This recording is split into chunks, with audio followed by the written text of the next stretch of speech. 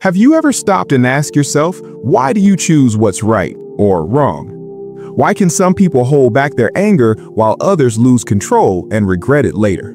Modern science says the answer lies in a tiny area right behind your forehead called the prefrontal cortex.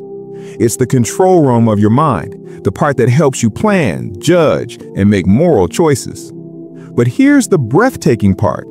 Over 1,400 years ago, long before neuroscience, laboratories, or even the word brain existed, the Quran mentioned this exact part of the head and described it as the place tied to lying and sin.